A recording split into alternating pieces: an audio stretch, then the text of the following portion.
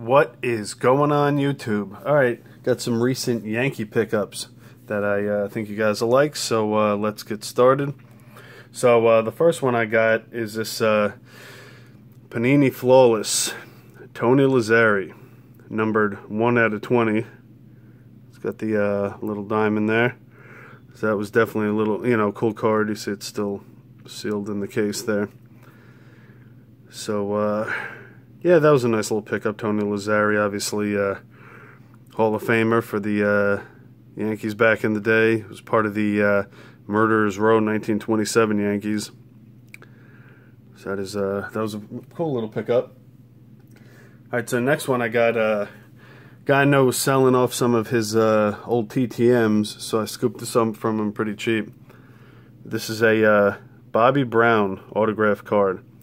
Now Bobby Brown, pretty epic life to say the least, and the man is still alive. He actually served in World War II and Korea.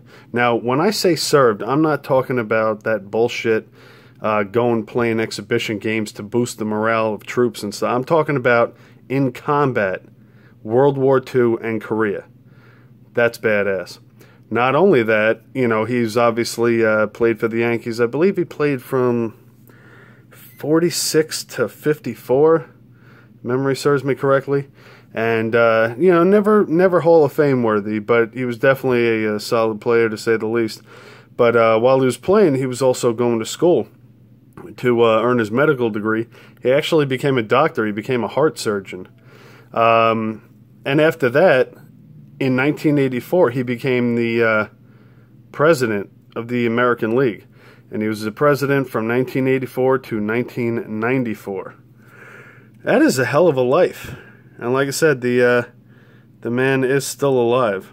So that is cool. But always had a lot of respect for a man like him, to say the least. Definitely a full life right there. And the last thing I have for you guys is a signed postcard of Waite Hoyt, who was also part of the Murderers Row crew. Now, Waite Hoyt played on a lot of different teams. I believe his rookie year was with the Giants. He went to like the Red Sox, but he was with the Yankees the longest. He was with the Yankees from 1921 to 1930. And then he was on, he was on like Detroit for a while. I think he was on Philadelphia for a while. He went back to the Giants in 32, which is when I think this photo was taken, because you see him in the Giants uniform.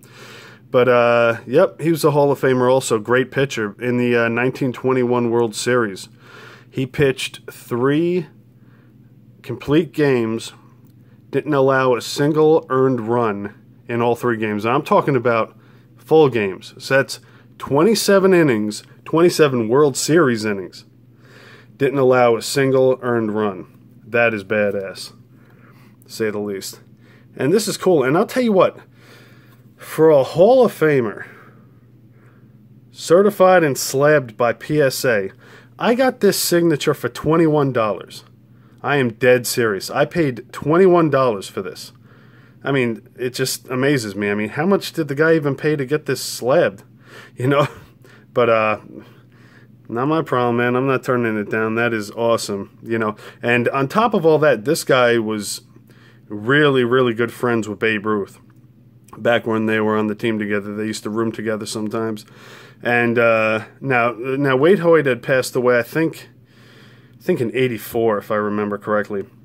But apparently he was like the best guy to go to if you wanted to hear stories about Babe Ruth. A lot of Babe Ruth biographers would go to Waite Hoyt and talk to him, because apparently he had the best stories, because he was very close to Ruth back in those days. So that was definitely an awesome pickup, to say the least. So, alright, that's all I got today, YouTube. So, really hope you guys enjoyed this video, and we'll catch you guys next time.